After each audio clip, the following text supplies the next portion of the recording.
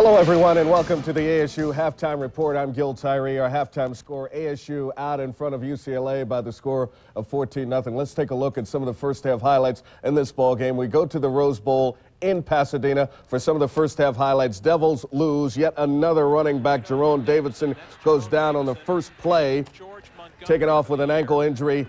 Not to return. He was replaced by Kevin Galbraith, who had a big night. Steve Roush's great punt is fumbled by UCLA's Tommy Bennett. Eddie Cade, Bob Brasher pounce on it, and that would set up Mesa High. Look at Terry Donahue. What's going on? Mesa High's Grady Benton, a 17-yard touchdown to Peoria's Eric Gulliford, who wrestles it away from Carlton Gray. And like I said, Galbraith has added another touchdown. And right now we're at the break. 14-0 ASU out in front UCLA at halftime. Now let's go to Memorial Coliseum, Memorial Stadium in Berkeley, California, where the Arizona Wildcats look to continue their dream season. Second half, the great defense. That's Brandon Sanders with the pick. Goes 40 yards for the touchdown. And I'm going to tell you what, the Cat fans were going crazy. Keith Gray blocks the punt. The special teams getting it done. Thomas Demps recovers it for the U of A. And that would set up George Malalulu, who would score from the one from in tight. Final from Berkeley. Look at the catch, 24-17 over Cal this afternoon. Now to the LA Coliseum, a game seen right here on News Channel 3. Offensive showdown between USC, Washington State. First half, Curtis Conway pulls a 28-yard touchdown to give USC a 21-7 lead. But the Cougars, undefeated in this ball game, made a game out of it. In the second half, Drew Bledsoe, the straight drop back, finds Deron Pointer to cut the lead to 24-21. Great ball game. But on the ensuing kickoff, it's Curtis Conway again. Watch him weave his way through. Oh, that is incredible. Cuts the grain, goes 50 yards, and that would set up the clinching touchdown. Came 2 plays later when Wes Bender shows power and literally bowls over the Cougar defense. See what I mean? Trojans defend the home fort. 31-21 win over Washington State. USC plays ASU next Saturday at Sun Devil Stadium. All right, let's take a look at the Valley National Bank scoreboard. Bill Walsh's Stanford Cardinal return to the winning side of the score with a surprisingly close 27-21 win over Oregon State at Corvallis. And the Washington Huskies struggled, but finally pulled out a respectable 31-7 win over Pacific. So who's number one? Miami's going to lay claim to it. Relatively easy time in Blacksburg, Virginia against unranked Virginia Tech. The Hokies, here in the first half, Gina Toretto made it 17-0 on that touchdown to Lamar Thomas. Then he finds his wide open tight end, big tight end Coleman Bell. And you get the idea, Miami wins big 43-23 over the Hokies of Virginia Tech. We continue with the Valley National Bank scoreboard for the rest of the top 25. Michigan makes a statement as Elvis Gerbach throws 4 touchdown passes as the Wolverines 63-13 victory over Minnesota. Alabama and Gene Stallings are now 8-0 with a 31-10 win over Ole Miss at Tuscaloosa.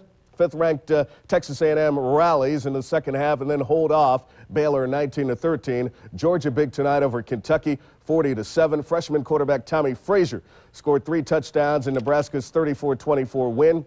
At Missouri, Colorado makes it their 8th straight victory over K-State. Notre Dame's Jerome Bettis runs for 114 yards, 2 touchdowns as the Irish win big over BYU. And a game going on right now at the Superdome in New Orleans. Boston College big over Tulane, 17-7. They're in the 4th. 12th-ranked Syracuse beats Temple 38-7. Penn State rallied in the second half to beat West Virginia 40-26. And here's one of the few top 25 upsets. NC State beats Clemson 20-6. Another upset. North Carolina tops 19th-ranked Georgia Tech 26-14. Shane Matthews, now the Gators' all-time leading passer, as Florida beats Louisville 31-17. In the Big 8, this is another eye-opener. The Jayhawks beat Oklahoma for the first time in 8 years, and Virginia beats William & Mary 33-7, and Mississippi State and the SEC all over Arkansas by the numbers of 56-6. All right, it's time now for a timeout on the ASU Halftime Report. When we come back, we'll take you to the mat and introduce you to ASU's new wrestling coach. Stay with us. We'll be right back in a few.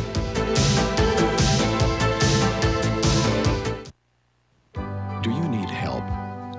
Look carefully at the following list and see if you have any of these symptoms. Before you check off each item on this list, turn to News Channel 3, weeknights at 6 p.m. We'll put the issues in terms you can understand so you can feel better on Election Day. But remember, if you don't get help from News Channel 3, well, at least we tried. Hey man, it's cool. Shop at Swap Mart. Come and see what you can get for $1 or under here at Swap Mart in Dollar World. These are a great deal at Swap Mart. Swap Mart has great toys. We love to shop at Swap Mart and save. It's not a flea market and it's better than a mall. I shopped, I bought, and I saved a lot at Swap Mart. The indoor Swap Mart of Phoenix, just west of the I-17 freeway at 27th Avenue, 1 block north of Camelback. Why is the sky blue? How come grass is green? What does a concurrent resolution proposing an amendment to the Constitution of Arizona, amending Article 10 Constitution of Arizona by adding Section 12 relating to state lands mean? Where do puppies come from?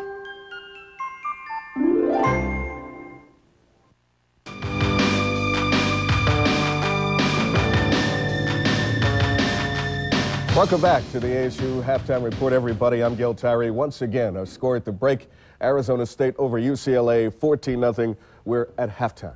Last weekend on the ASU Halftime Report, we introduced you to two of the newest faces in the ASU coaching family, golf coach Randy Line and track coach Leonard Braxton. Well, tonight, they are not the only ones of the new members on the ASU coaching fraternity. Tonight, in our Southwest Airlines top Just Plain Smart feature, we're going to introduce you to the wrestling coach, Leroy Smith. For 18 years, Bobby Douglas was the dean of Arizona State Wrestling. In 1988, ASU reached the pinnacle of college wrestling, winning the national championship. Find a way to score from there. Now there's a new kid on the block. Douglas's departure to Iowa State paved the way for Leroy Smith to join the Sun Devil family. Well, I wanted to enter college coaching as a head coach in a program that had the potential to be the best. And ASU has proven that it's possible here. And I certainly felt all the potential is here. And I want to be associated and want to create a program that has high expectations, as this program does. Smith comes to ASU from the United States national team, where he coached at the U.S. Olympic Training Center in Colorado Springs for 4 years. Ironically, Smith and Douglas coached together this past summer in preparing the U.S. wrestling team for the Olympic Games in Barcelona. Bobby had a lot of good things to say about his experience here at ASU, and he certainly has a record to show for it. And you know, I'm looking forward to carrying on that tradition and in fact, trying to take it to even a higher level. A native of Oklahoma, Smith was an All-American wrestler at Oklahoma State. He later got his initial coaching experience at his alma mater. Afterward, he spent 2 years in Switzerland, coaching the Swiss national team. As a wrestling coach, Smith likes to take on a hands-on approach while making a team out of individual competitors. It's obviously an individual sport. We have 10 weight classes, and I'm dealing with 10 individuals, and I try to gear my coaching toward the individual as much as possible. But I also emphasize the team concept, and I feel there's a lot to be gained from the team concept. As for his expectations this year, Smith points toward a conference title while keeping an eye on grander goals as well. The Pac-10 should be competitive. Oregon State has come on strong the last couple of years, and they won it last year, and they will should be the favorites this year, preseason favorite. But you know, we're right behind them, and I feel like we'll establish ourselves as we get on through the year. So the conference is a good test, but we will always keep our eyes on the national championship. Sun Devil wrestling matches begin in November, and we wish Coach Smith all the best. Okay, when we return, we'll explain why some ASU students are looking to the stars. We ain't talking Hollywood either.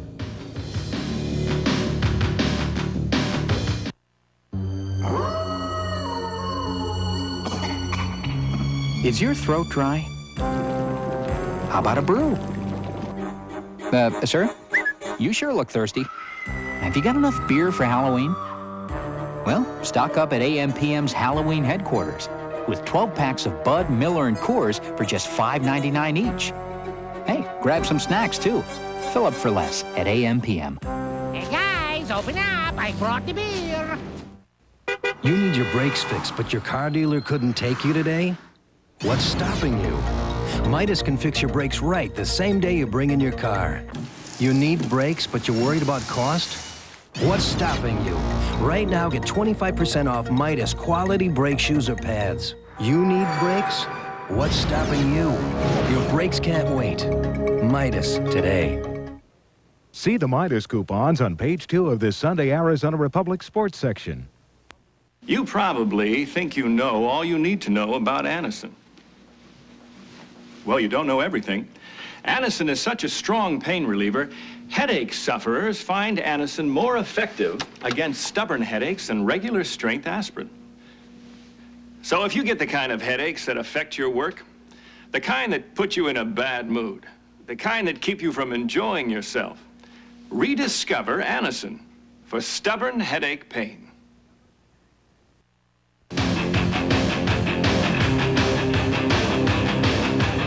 Welcome back to the ASU Halftime Report, everybody. Once again, our score at the break. ASU out in front of UCLA 14-0. We should also mention Game 6 of the World Series. Toronto out in front of Atlanta 2-1 in the 8th inning.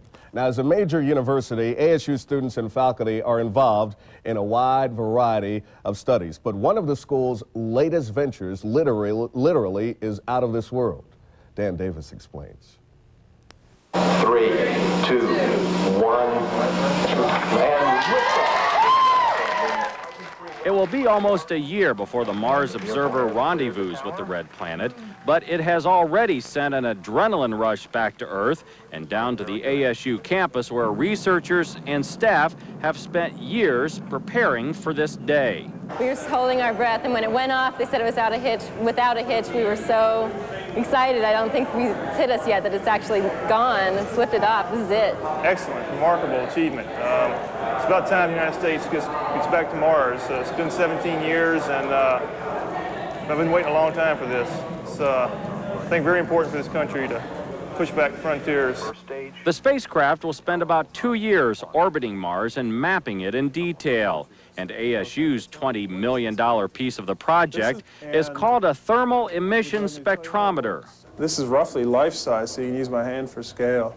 The TES, as it's known, will basically use heat emissions to tell it what kind of rock and what kind of chemicals make up the red planet, and also what its atmosphere is made up of. It will also measure the temperature and chemical makeup of the polar ice caps. It's important to us as scientists to understand the composition of Mars, and its surface in particular, because it helps us understand how the planet evolved and how it's different from us. For one thing, it would help us figure out what kinds of resources might be available on the surface for humans to use somewhere in the future when they land there.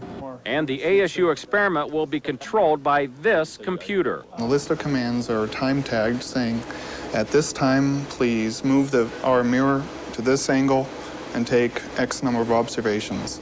Then move it to another angle and take another X number of observations. And then the data will also come back here by radio into this lab. And this will be the first place that anyone on the Earth sees this data and begins to figure out what it means. I think a lot of people get blasé about the space program, but if you're involved in it, you really get caught up in it. And I think even the average person in the street, they take the time to learn a little bit about it, really kind of gets wrapped up in the fascination of it. For the ASU Halftime Report, I'm Dan Davis. Dan, thank you. All right, when we come back, it's back out to the Rose Bowl in Pasadena for the second half kickoff. Can the Devils hold on to that lead? We'll go with Tim, Mike, and Jeff. Thanks for joining us on the ASU Halftime Report. We'll see you back later on.